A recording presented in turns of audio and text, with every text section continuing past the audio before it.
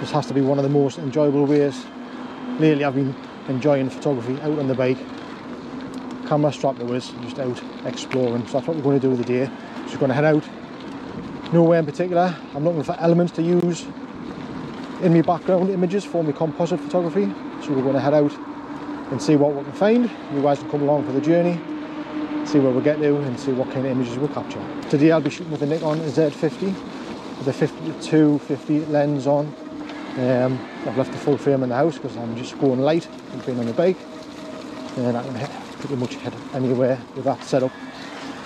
So let's go and see what we can capture. These things will be pretty cool in a picture. Nothing spectacular, but elements all the same. Clouds are looking pretty awesome today. Lots of definition in the sky.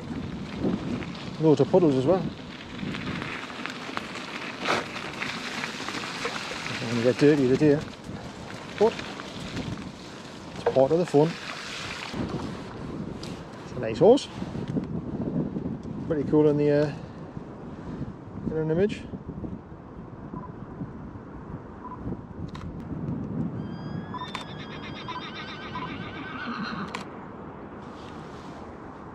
Seems the latest photograph getting taken.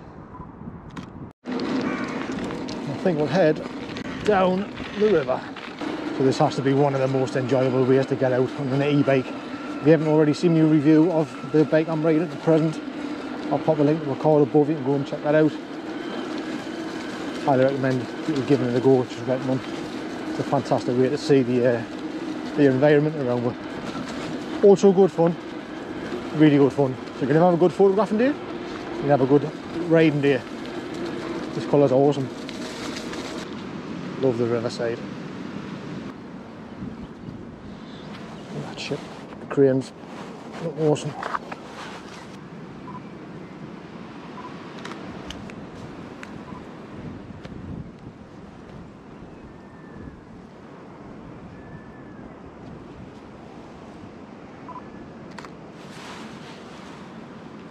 The scenery just looks fantastic over here. Manual mode, vertical.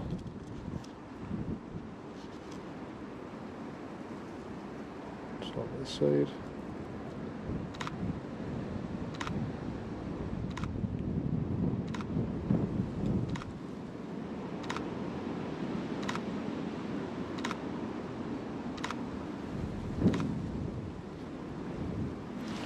Should we do that? This is the bike, by the way. That's the Trek Powerfly 4. More horses. There you go. There you go. There you bike. Nice little horse. Let's see what else we can find. Like I say, I'm not out for anything in particular. This is one of the most enjoyable ways to enjoy photography I find. And I'm literally just looking for elements to use in my photography, mainly my composite images, and it can really be anything, skylines, anything that kind of I've seen. I think, well, that's going to look good in an image.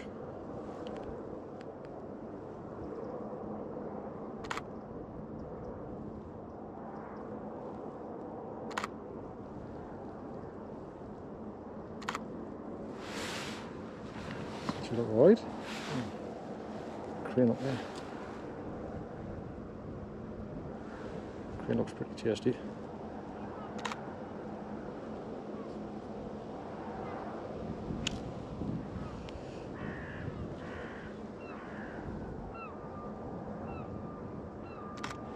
I always take loads of shots, lots of different angles, because you just never know what you're going to use in the image. Alright. Alright, put your head on the bob wire. Oh, that's a good shot. Look, crane. Standing all by itself.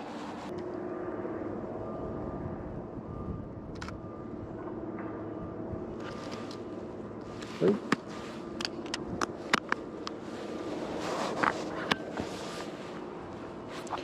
These images won't blow you away, guys, but hopefully you'll be enjoying the day with me as I'm enjoying it, because it's absolutely fantastic.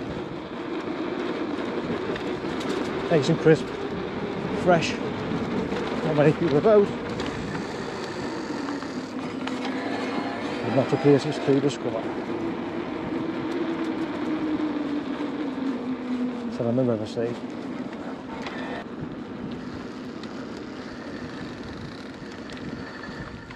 See even these big buildings here.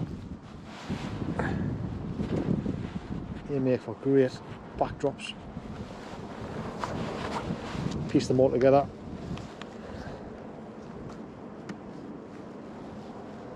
Put me on a lower bit. Perfect. Get one with that big crane by itself again.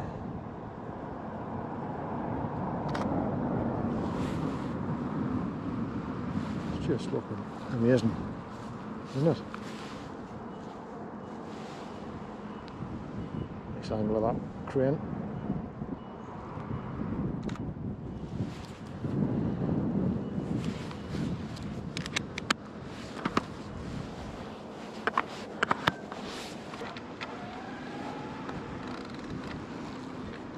Alright, look at that little fishing boat there. Nice and rustic. All weather beaten.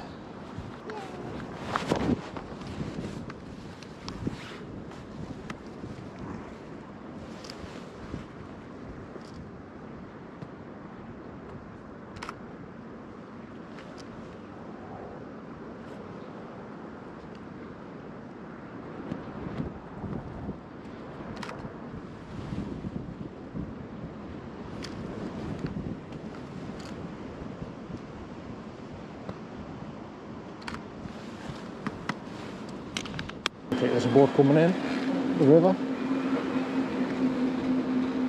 making some waves. I think we'll get a shot of that. Or you can see it. I think when it comes up with this building here, that'll make for a nice shot of it.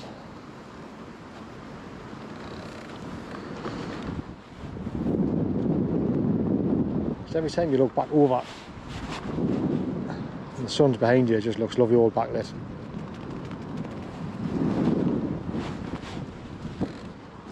Let's see if we can get a shot of this coming down. It's coming in just now. So let's see what we can get.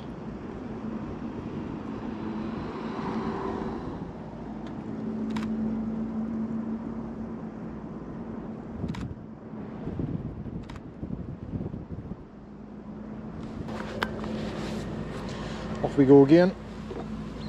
That's a bit distracting, my arms keep going over the camera. That's because I've got my clip on this side and I think I might move it to this side so I can just grab it with this hand. It's not interfering with what you are saying. These dry docks look pretty awesome, so that's the Newcastle side. I'll see how I get a shot of that.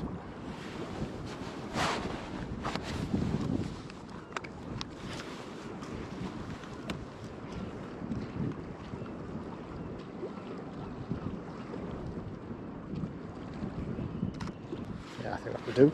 Not much else.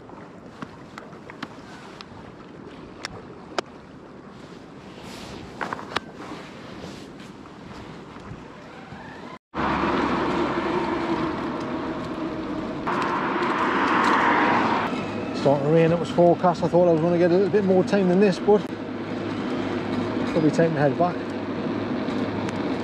I think the clouds are looking the best. Approach. Oh, they look cool. I like the look of those.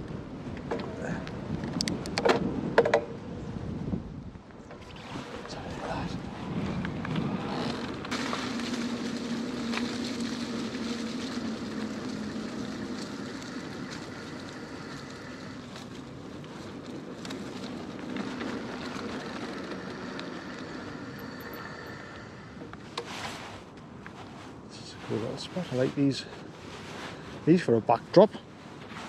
They look pretty cool. So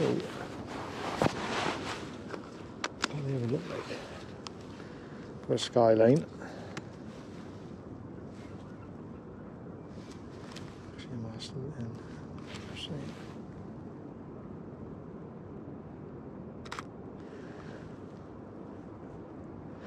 You guys are interested to see where I'll be using these, might be worth you subscribing to the channel for future reference, because I'll be using a lot of these in composites coming up in the future. So they maybe look like not much now, but when I put all the elements together, they should look pretty awesome. Colours are cool as well, I like them. Let's see what else is there further down the road before the heavens completely open. That'll make a good element. I'll get a picture of that. Right, let's get a picture of this out we've on. Angle low.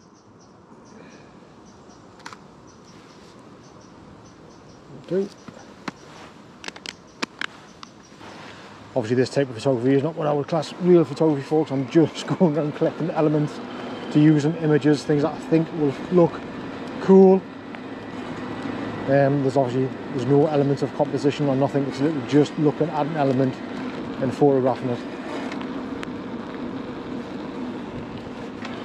in the hope that it's going to look fantastic in a future image.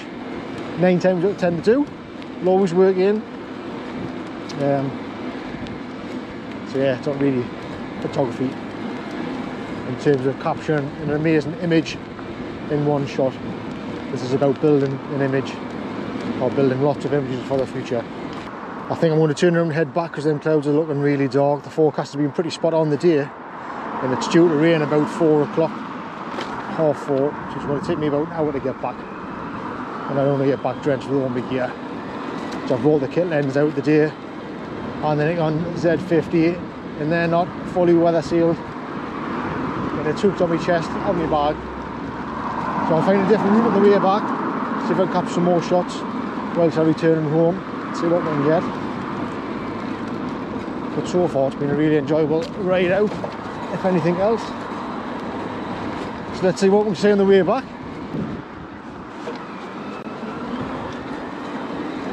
One of the great things about being on a bike is that you can really get round quickly. You can cover lots of ground in a very short space of time.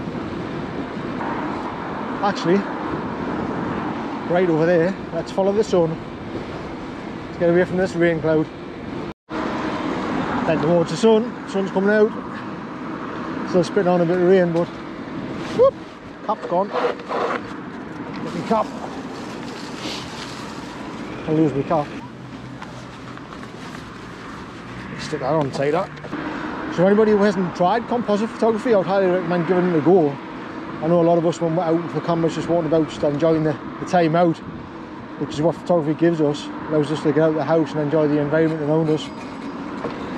We don't necessarily go out with a shot in mind, we just go out to explore. So like I say, when I'm normally out exploring, I see a shot, I'll grab that shot, but normally I'll just pick shots of lots of different elements. Things I think might work, they might not. They might work, they might not work. But most of the times they do. And it's just a really good way of building an image, and a really good way of making the most of the time when you're out as well. A lot of photography can be spoiled sometimes by wanting to get out and get a great shot. And when that doesn't happen, it'd be rather disappointing. You feel like your day's been wasted, but really that's not the case. You've been out, you're out in fresh air, and you're out enjoying the environment. And really that's what it's all about.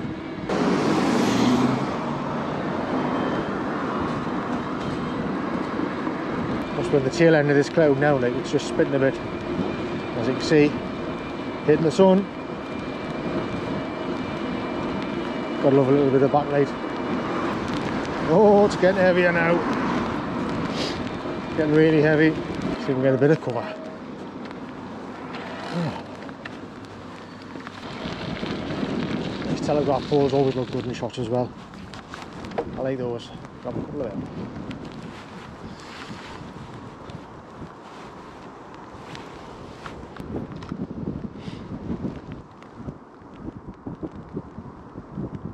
Oh, I just got that in.